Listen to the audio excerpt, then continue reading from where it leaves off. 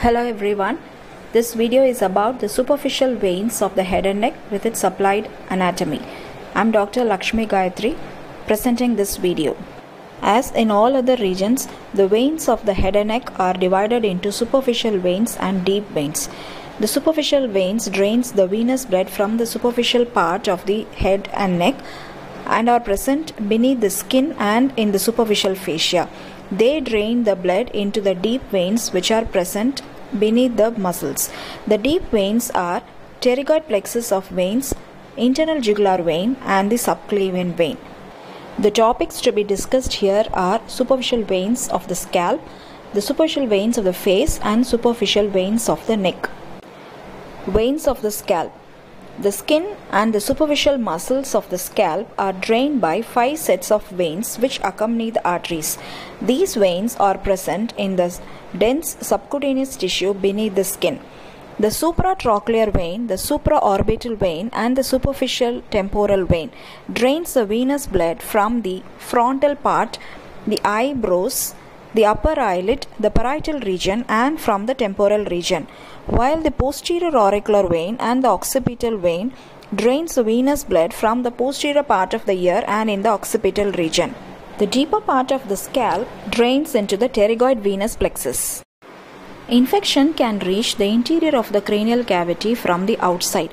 The loose subaponeurotic layer of the scalp contains the emissary veins which connects the superficial veins to the intracranial dural venous sinuses. Any infection outside the scalp can be easily spread through these emissary veins into the dural venous sinuses, causing intracranial infection. Hence, this space, that is the loose subaponeurotic layer, is also called as a dangerous area of the scalp. Coming to the next topic, the venous drainage of face having facial vein and retromandibular vein. We discuss these veins under the following topics: origin, course, relations, communications, tributaries, drainage and its termination with clinical anatomy. Facial vein. Facial vein originates as the angular vein formed by the union of the scalp vein, supratrochlear and supraorbital vein near the medial angle of the eye. It courses downwards along the medial aspect of the face, and once it reaches the anterior-inferior angle of the masseter in the lower border of the mandible, it pierces the deep fascia and joins the anterior division of the retromandibular vein to form the common facial vein.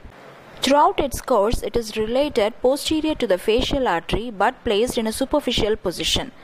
It communicates with the most important cavernous sinus through 2 routes: through the angular vein and superior ophthalmic vein, and through the deep facial vein and the pterygoid venous plexus.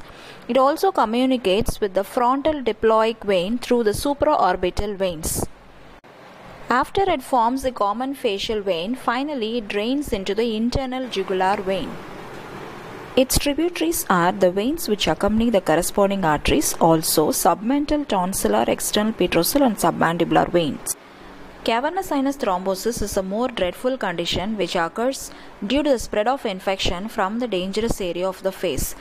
The facial vein, since it drains the dangerous area of the face and is also devoid of valves, it can easily spread the infection in a retrograde manner through its communications to the cavernous sinus.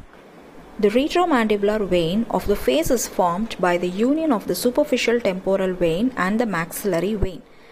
After its formation, the retromandibular vein runs posterior to the ramus of the mandible within the substance of the parotid gland. In the parotid gland, it lies superficial to the external carotid artery and deep to the facial nerve. After it emerges from the inferior pole of the parotid gland, it divides into an anterior branch and a posterior branch.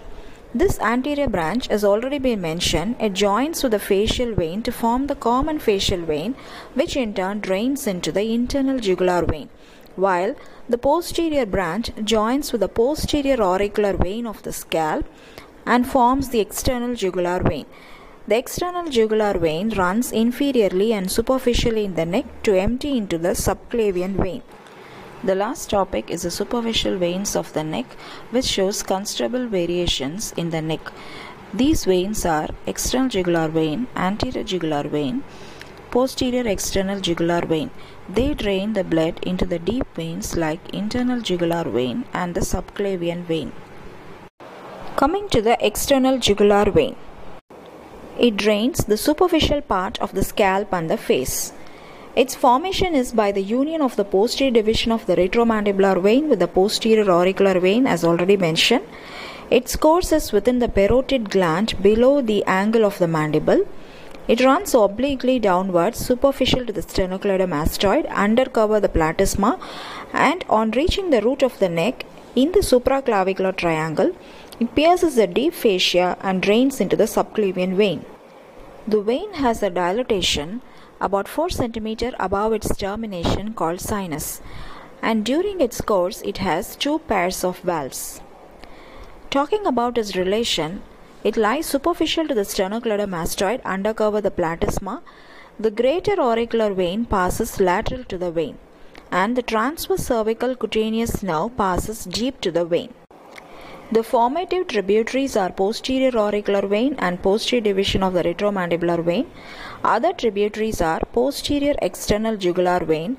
Near its termination, it receives the transverse cervical vein, suprascapular vein, and the anterior jugular vein. Through the oblique vein, it communicates with the internal jugular vein.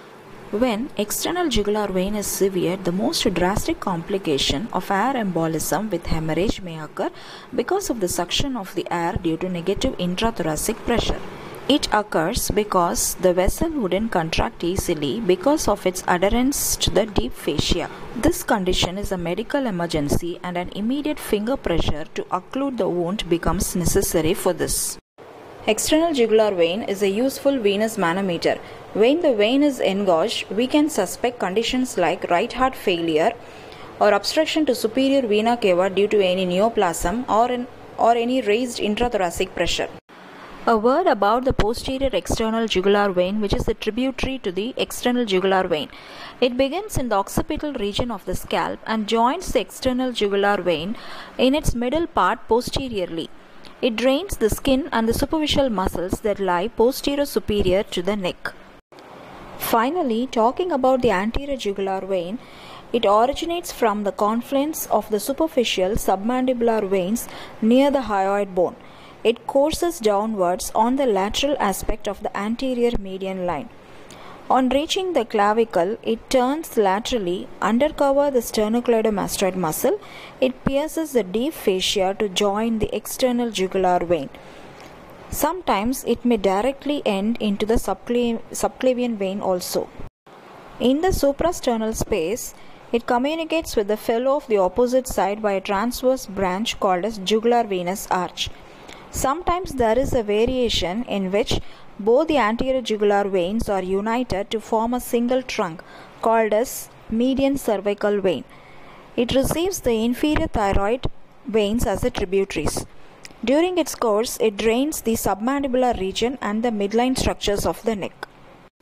Finally, to end with the surface marking of the external jugular vein, a point below the angle of the mandible and a point above the midpoint of clavicle, joining these 2 points gives the surface marking of external jugular vein. Question session.